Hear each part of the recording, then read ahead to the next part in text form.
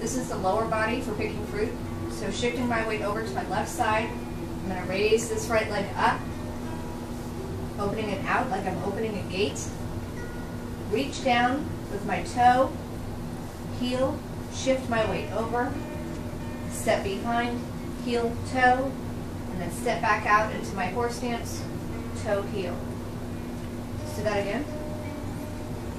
So I shift my weight over to my left side, my right leg comes up, I open it out as if I'm opening a gate, reach down, toe, heel, shift, step behind, heel, toe, stepping out into my horse stance, toe, heel.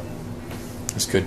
Go ahead. All right, so I'm going to shift my weight over to my left side, bring my right leg up, opening out, reach all the way down. I want to create distance, toe, heel, shifting all the way over, heel, toe, and then stepping all the way out into a horse stance again. Looking at all that space that I've created there, I'm going to do the same.